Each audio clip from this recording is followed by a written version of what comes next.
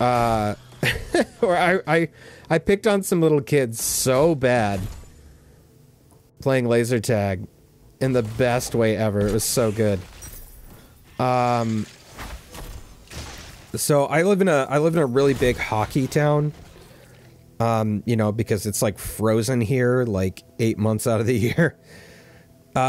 So there's lots of hockey out here, especially like I mean both like college, high school, and pee-wee hockey. So me and my wife and a bunch of her friends went to this arcade place nearby that has laser tag, and we were just like, yeah, let's play some laser tag, it'll be fun. But when we were there, this like bus load of like junior hockey league kids show up at the same time, and I'll go in there too. And like I was just kind of like, I'll take it easy on them. I'm like, I'm gonna be really nice and stuff like that, you know, I don't want to be mean about it and stuff.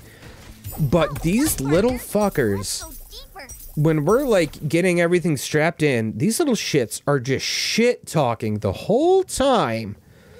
Just the way little kids in Fortnite would do, just talking shit. And so like any plans I had for being nice just sailed away. So I got in there and like I was destroying them with just a tenacity unmatched to anything I think I've ever done in the rest of my life. Like it's like basically like all my years of FPS gaming took over. I'm literally like rolling on the ground and like kneeling and doing all kinds of shit. Like I became Master Chief. And I'm just annihilating these little turds to the point that they got so upset they like gave up, and they're just like lined up.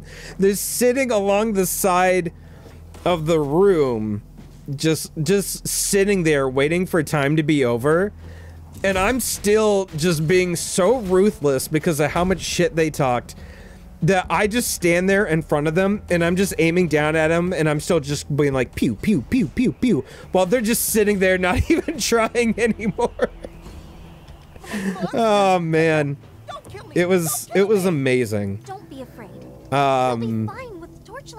If ever my wife was going to be ashamed of me in any moment, that was going to be the time. But I don't think even she was like upset about it, because she was just like, yeah, they kind of had that coming. So yeah, I was just like, I'm gonna annihilate these children so that they go home and they think twice about ever talking smack again. I needed to humble them. I needed to teach them what the real world is like. They needed to learn the phrase "fuck around and find out."